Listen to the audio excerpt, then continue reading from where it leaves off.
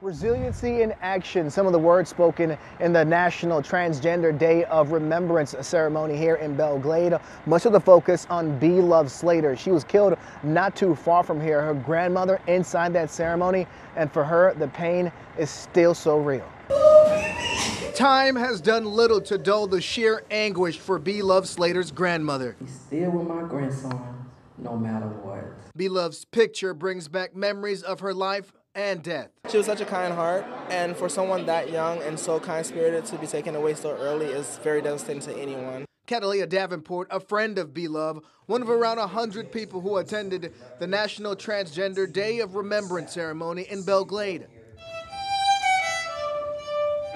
The names of the transgender women killed nationally over the past year, B. Love, read one by one. Kathalina Christina James. The first 7 names read killed in Florida.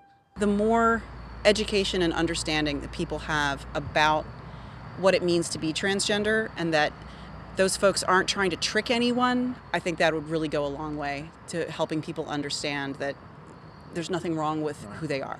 According to a CNN report, 22 transgender people have been killed this year nationally. All women, all black. What are you doing in your own community?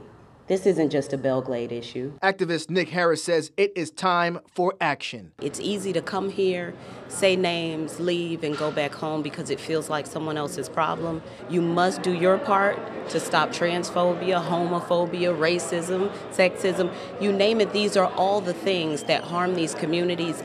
B. Love's killer still has not been found. Supporters inside say they can't just sit back and wait on the police. They believe the information to catch the killer is in the community, and it needs to be pulled out. In Belle Glade, Shane Wright, WPBF 25 News.